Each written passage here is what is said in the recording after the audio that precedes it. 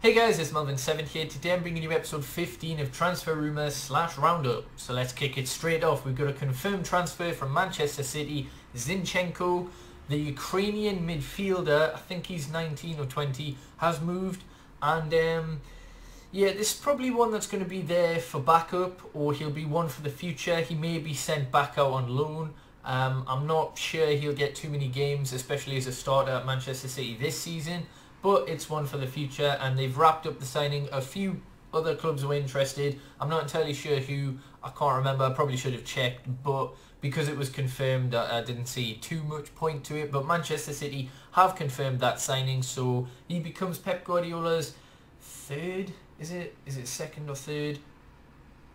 I know they've signed Gundogan. Pretty sure they signed someone else's, but off the top of my head, I can't remember. But anyway, yeah.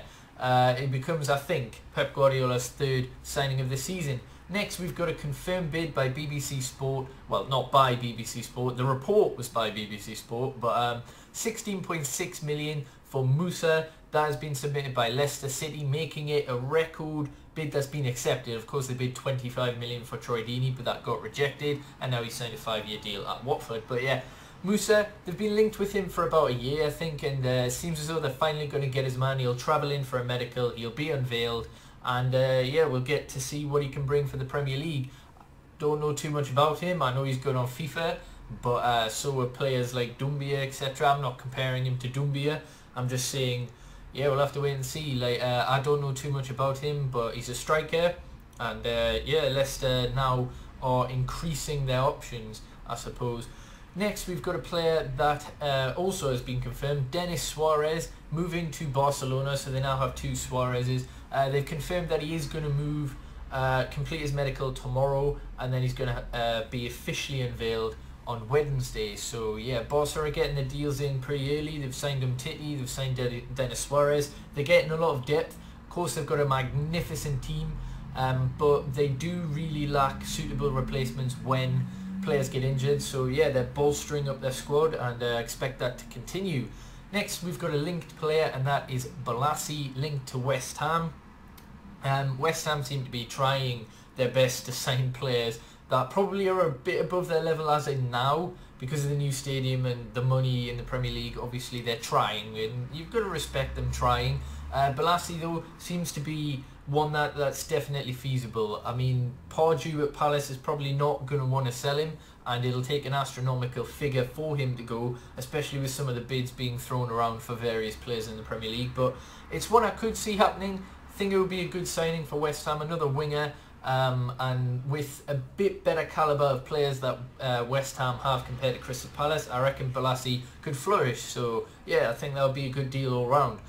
Pelle is the next player who's linked. He's linked to Chelsea. Of course, he was Conte's main striker for Italy, but would it work at Chelsea? He's done quite well at Southampton. He's done well for Italy under Conte, but yeah, especially if Diego Costa goes, they've obviously got Batshuayi, but Pelle, you would think if he did move, he would be Conte's #1 option, or #2 behind Batshuayi, whichever way he plays it. But yeah, I'm not too sure. I mean, they're linked to other strikers like Higuain. Obviously, they are the desirable world-class strikers that everyone wants, that very rarely come off in a transfer window. So Pelle seems a lot more realistic. He's a Conte player. I mean, we've seen him for Italy, so he could do a job. But you know, I think a lot of Chelsea fans are obviously hoping they sign someone of the calibre of Higuain rather than Pelle. But it's early stages. Other clubs like Milan are interested in Graziano Pelle, so we'll wait and see. I think if a bid did come in from Chelsea, though, they haven't officially made a bid yet. It's just rumoured that they will buy Damasio. They're interested. That's all he said so far. They haven't made an official bid. But if they do, you would imagine they would be his first choice purely because of Conte. So yeah, we'll see how this develops. Next, we've got Benteke. Obviously, Palace made a 25 million bid. Liverpool rejected it. Now they've came back, and it's reported that it's a 27 million pound bid that could rise to 31.5 million because of add-ons. Palace are desperate to get a striker, and yeah, Liverpool will push for as much as they can, like they did with Sterling to Manchester City. They know how much clubs want a certain player, so they know how much they're prepared to bid, and as soon as they reach whatever their desired target is, Benteke will be free to move to Crystal Palace. So whether it's this bid, whether it's an even higher bid, we'll have to wait and see. I mean, 30 million in today's market for Benteke, considering the season he had last season, that's exceptional, especially from a team who finished in the bottom half of the table last season. So yeah, I think it'd be a brilliant signing for Crystal Palace though. But yeah, it's crazy what Premier League money's doing for the whole Premier League, not just the top clubs. Anyway, next we've got Koulibaly linked to a £30 million move to Chelsea. He's been heavily linked for a good while, but it seems as though this one will finally come to fruition whenever France go out the Euros. I think Koulibaly has made his choice, and I reckon it is Chelsea. £30 million is what Napoli were apparently holding out for, and Chelsea are reportedly set to meet that. There was opposition from the likes of Arsenal, but I reckon Koulibaly will go to Chelsea again with Conte. A lot of Serie A players know Conte, respect him, and yeah, I generally think this would be a great signing. Koulibaly, Zuma, Chelsea will have some decent young centre backs to, well, eventually obviously replace Terry, because I reckon he'll retire after this season. But yeah, a solid signing if it happens, which I expect it will. Next we've got another player. Well, of course we've got another player. Ruben Neves linked to a £13 million move to either Manchester United or Liverpool. I doubt it'll be Manchester United. He's probably linked there purely, you know, so Liverpool hurry up. His agents linking him to Manchester United. Oh, he's Portuguese. Oh, Mourinho wants him. Not saying he's a bad player, but especially if we're actually going full force for Pogba, and there's other links of a player I'll get to later in this episode, but I reckon this is the sort of deal that suits Liverpool. I think it would be a brilliant signing. I think he broke into Porto's team at the age of 17. He's been playing there for 2-3 years now. He's been linked to a whole host of clubs in the past, but 13 million for Ruben Neves I think would be a fantastic piece of business, and I would be very interested to see what he could do. And yeah, I reckon Liverpool's the likely destination if their bid for Dawood fails, or they just prefer Ruben Neves because he's cheaper. We'll have to wait and see. But yeah, he's linked, and this one will develop in the coming weeks. Next we've got another player who I probably should have mentioned in last episode, and that is Icardi.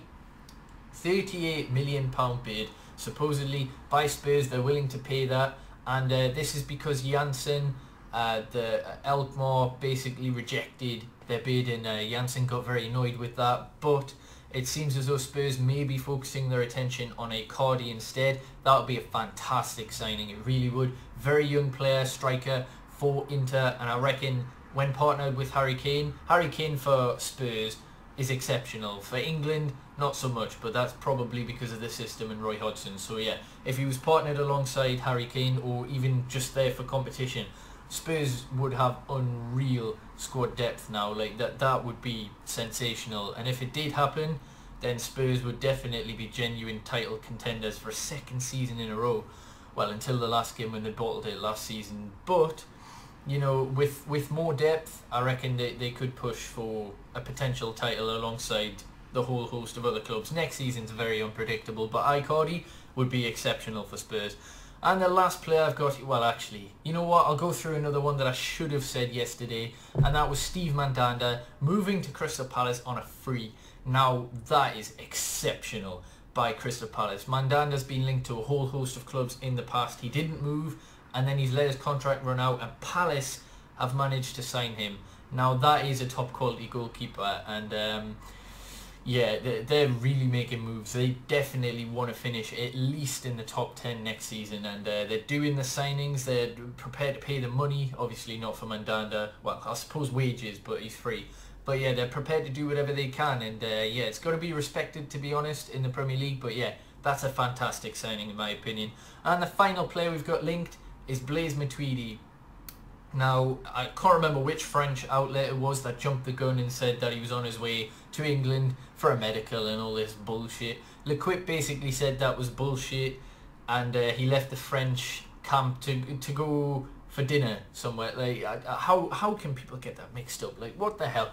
But it does look increasingly more likely that Matuidi could be allowed to leave PSG, and he might want to because of signed Krychowiak, who will probably play in his favoured position. He's always in the past admitted his desire to play in the Premier League, and he's linked to Manchester United, he's linked to Chelsea, he's probably linked to a whole host of other clubs, but they are the main two. And I reckon if we cannot get Paul Pogba, then I'm sure we'll go after Matuidi, and his agent is Mino Raiola, the same as Ibrahimovic, Mkhitaryan and Pogba. So yeah, I reckon if we did go for Matuidi, it would mean obviously Pogba isn't coming, but if Pogba does, then I reckon he'll go to Chelsea if Matuidi does leave. That's my thoughts on the matter, and either or would be fantastic signings for us, and Matuidi would be a fantastic signing for Chelsea as well. So be interesting to see them in the Premier League. But hopefully you have enjoyed. Subscribe if you haven't already, like the video, leave me your thoughts in the comment section, and yeah, peace.